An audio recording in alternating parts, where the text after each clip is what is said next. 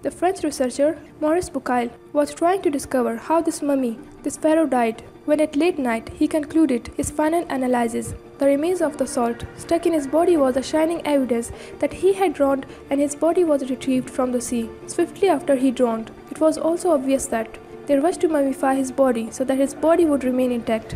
But Maurice Bucaille puzzled over a question: how did this body, in compared to other mummified bodies of other ancient Egyptians, remain that intact although it was recovered from the sea?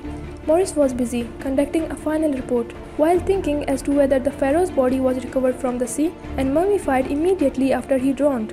But he was surprised when he was told that the Muslims' Quran, in which they believe, narrates the story that says Pharaoh drowned and that his body remained intact even after he drowned. He got more surprised and kept on asking, where did the Muslims' Quran quote these data from, while the mummy was not discovered until 1898?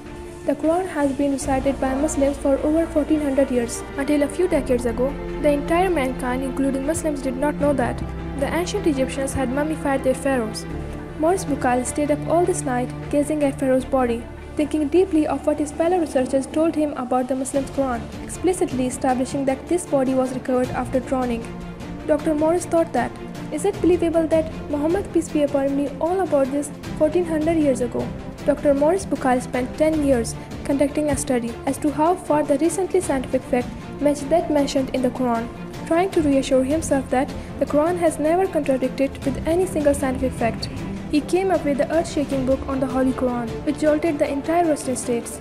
In the preface of his book, Dr. Maurice said, "These scientific areas which Quran established in compared to other scriptures filled me up with a deep surprise early on, since it never struck my mind to see such a large amount of scientific issues in such a variable and accurate way, that they are a mirror image of what has recently been discovered."